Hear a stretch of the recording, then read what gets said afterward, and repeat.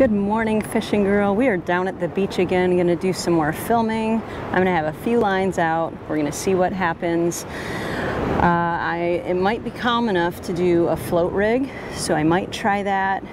Either way, I'm just gonna put some double drop rigs out and try a couple things. I've got some salted bait with me. I've got some frozen shrimp. I've always got my fish bites and glass beads, and those are always producing whether I have live bait or not. So hoping to get on some fish while we're filming today. We'll see you in a few minutes. So I'm super excited today to try out some new sand spikes that were given to me. They were donated, sponsored by a membership of the community that I'm a part of.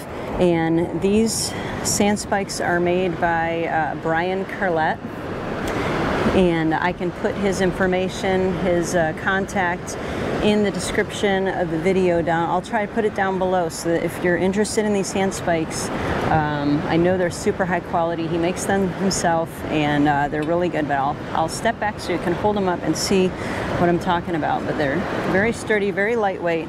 They've got this foot pedal here that you can use your foot to just push down on it to get it into the sand if you're having trouble getting in. You don't need a mallet, don't need, now of course you start out by, you know, back and forth motion like we did with the other sand spikes, but having this little foot pedal is going to be a game changer. So I'm going to go ahead and we're going to put one in the sand. Here we go.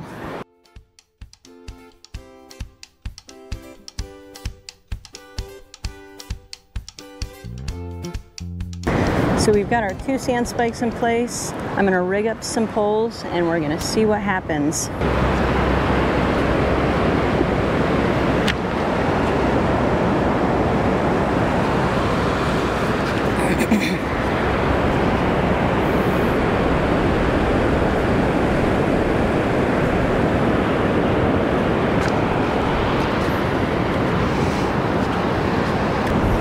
So we've been filming for a while and my lines have been sitting there for a while. This one is slack and that one's getting pulled a little bit. So I'm going to check both of these and we'll see if we got some fish.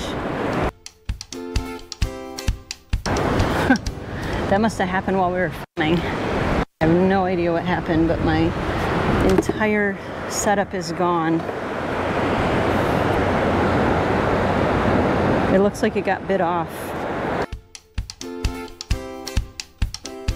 Pulling. Start backing up.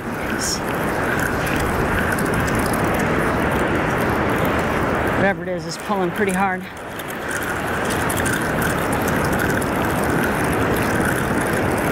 Let's see what we end up getting. Oh, it must have popped off. So I'm guessing that I probably had something pretty big for it to totally cut off my whole line. So I'll have to go back into filming and see when this happened, because that must have made it go off pretty well for that to happen. Okay, so I put a new rig on this pole. Let me go grab it real quick and I'll show you what I've got. So this is a fish finder rig that I made. It starts out with a regular little barrel swivel, and then it has a 5/0 hook, oh, almost hooked myself, on the other end that I connected by a snell knot. And I'll show you how to do snell knots. And then I've got a piece of cut bait. I do have a piece of fish bites on there just in case something eats the cut bait off. There's still something there. And then this is just a swivel with a pyramid knot. I've got a bead there so that it doesn't directly hit the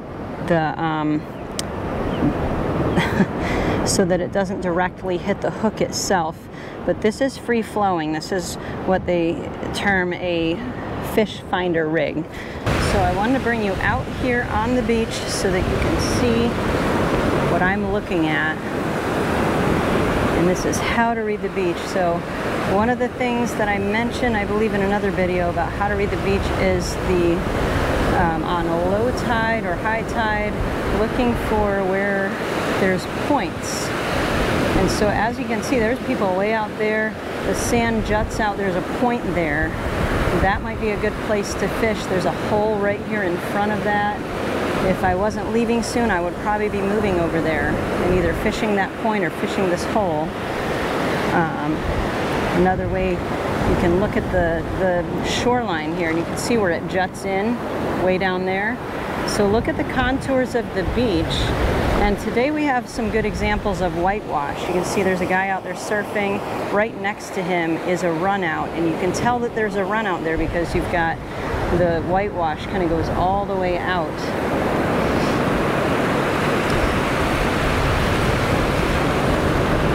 Another way that you can read the beach, if it's really calm, look at the shell lines. So here we've got shells. The shells are going to get pushed up.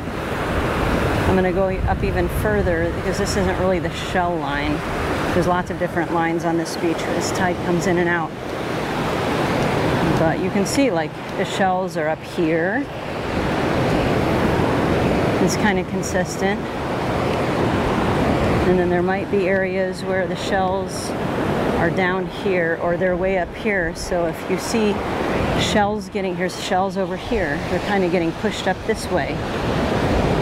But if you find a place where the shells are getting pushed up quite a bit, that might be a good spot to fish. That might be an indicator of where the run out is.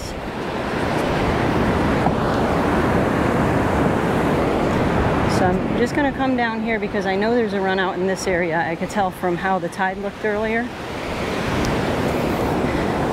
So we're coming along here, and all of a sudden we see there's some shells here.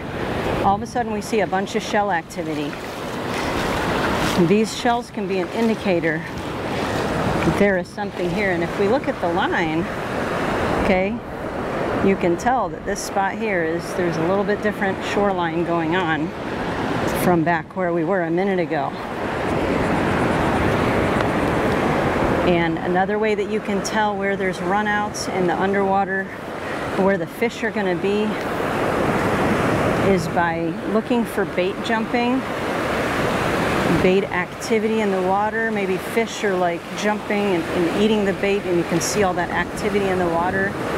You can also see birds diving. If you're out here fishing, you see birds diving somewhere, well, that's a good indication of that's where all the bait fish are. And that's where the fish are going to be too, because they're going to be trying to eat those bait fish that the birds are going after. So look for birds, look for the shell line, look for bait activity. There's lots of ways that you can read the beach other than just the waves. There's more ways that you can tell where the fish are. So we weren't able to catch any fish today, but you know, this is what it's like in real life.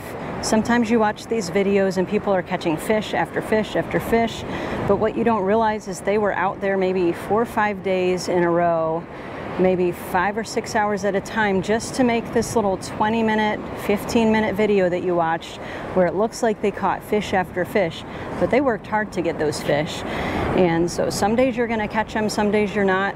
I went months one time before catching anything, and it was discouraging. I'll tell you, you know, when you spend a day at the beach and you don't catch anything. I did have something break my line off, though. I did have what I felt was something on the other line that came off. So, you know, this is called fishing. It's not called catching. People will tell you that all the time. But here's the great thing from, you know, that I'm teaching people is that it's the beach. So no matter what you catch, it's really fun. It's just great to be out here. It's relaxing. You got the waves, you got the sand, and whether you're catching fish or not, it's still just a fun pastime. So I hope you enjoyed this. If you like this content, push that like, push that subscribe, and we'll see you next time, Fishing Girl.